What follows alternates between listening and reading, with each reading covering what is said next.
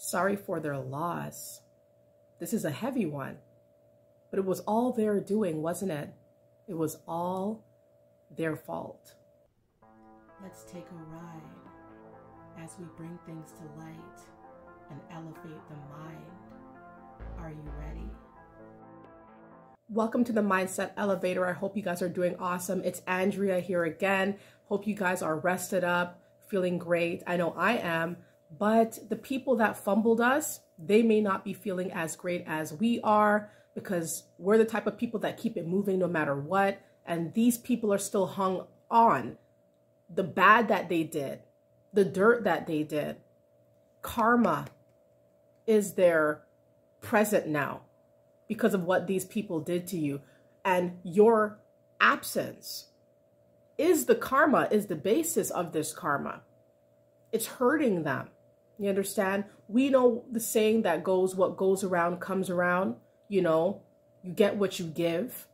And we say these things very freely without really anchoring down what that really means.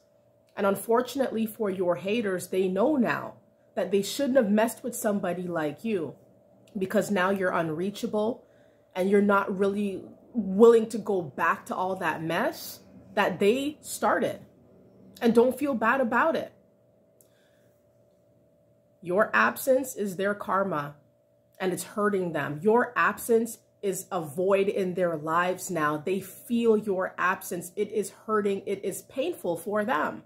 Like anything in this world that can cause us pain and anxiety, your absence is that for them. Now, a lot of people who fumble you are going to turn to anger actually when they decide how they want to express how they feel about you not being around. People are going to be angry and might, talk you out of your name and say that you're the reason why things went south and you're the reason why things went left.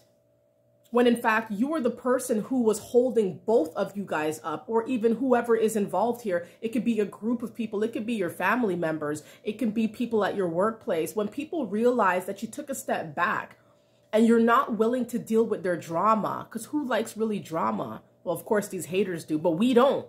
We don't mess with that stuff, They try to put us in that stuff. So now when they see that you are unreachable, they have a massive problem with this, and they turn to anger, hatred, and even shaming, smear campaigning to get people to believe that your absence, it had nothing to do with them. It's all you. You're the crazy one. You're the one that has high standards, or you think you're too good for everybody.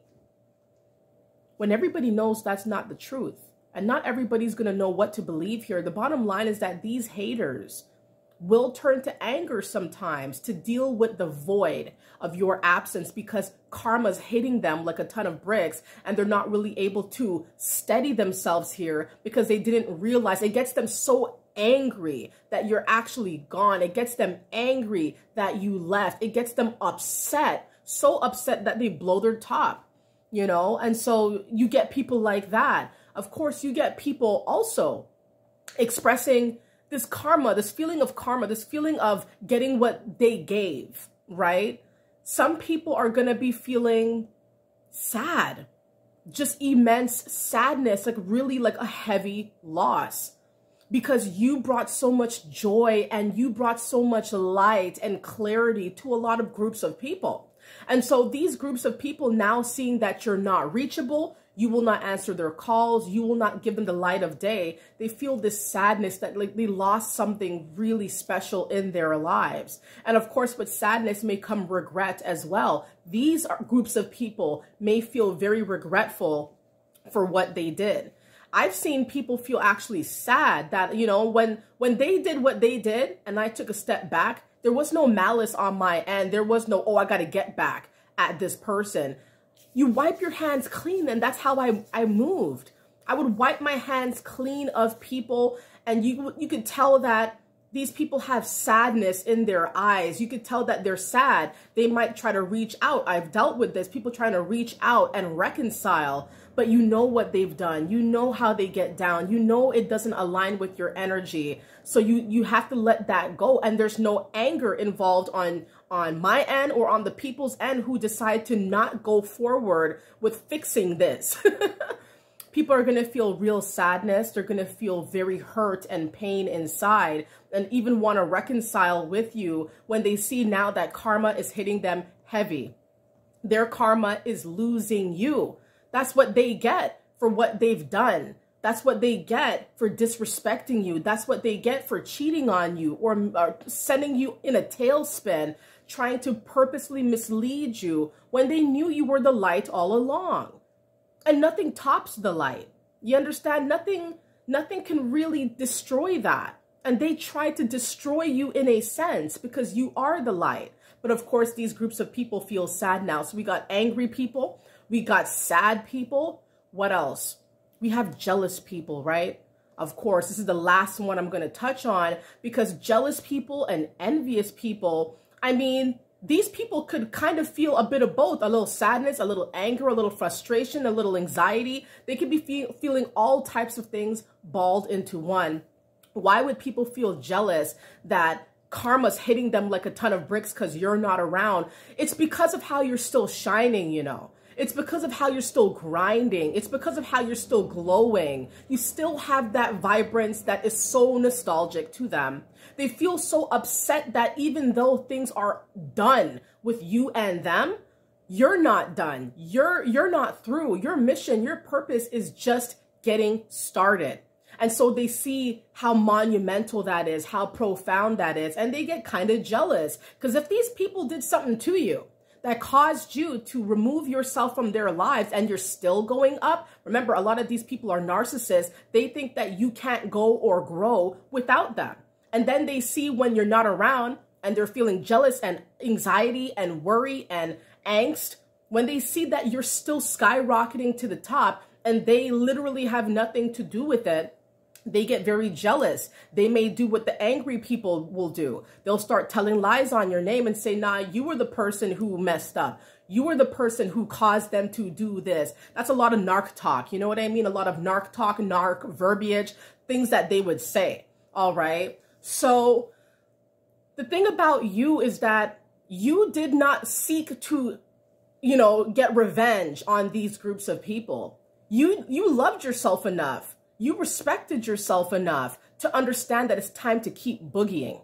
You know, you weren't really willing to sit down and take this garbage from these people. And you shouldn't take garbage from nobody. You have to know who you are here. You decided to take yourself out of the equation of whatever mess and chaos these people are enveloped in. And when you did, you may not realize, but when you did this, all types of groups of people started moving all types of different ways. But it all comes down to the same common denominator here. Your absence left a certain kind of void in their life, and it's transmuting and turning into karma for them. Their karma is you not being around. Their karma is you not being accessible, right? So you may not have sought vengeance. You may not have sought to hurt them. You removed yourself. You didn't want to be hurt anymore. You didn't want to have to be subjected to the abuse or subjected to the trifling natures of these people. You removed yourself. You did the right thing, but it had an effect on them that you may not have thought about. But you know now, right? These people are feeling all types of ways. These people are feeling lonely, feeling angry, telling lies, spreading rumors, doing all types of crazy stuff because the karma that they're getting and it's hitting them, hurting them, and they know why. It's because you're not around. They know that you were the light. They know you were the true love of their life. They fumbled you heavy. They fumbled you heavy and they can't get that back from you. They can't get you back in the same way. They can't see your light in the same way. They have lost out on all possible opportunities, all possible ventures, a life with you, a life to be your friend, a lifelong friend. Not these people messed it up. So all you can do is know that you did not seek, you did what you had to do. You removed yourself from the situation, and these people have to be on their merry way and improve, find ways to improve. And all you have to do is keep going up to the top like you always did. Thank you guys so much for hopping on my elevator. This topic was about the fact that losing you was their karma. All right, that's what they get. And we did not want to cause these people pain, but unfortunately, they're feeling all types of ways over here. Let them be over here and let you keep going up here, guys. Thank you guys so much. And I hope you guys have a wonderful day. Take care of yourselves. Bye.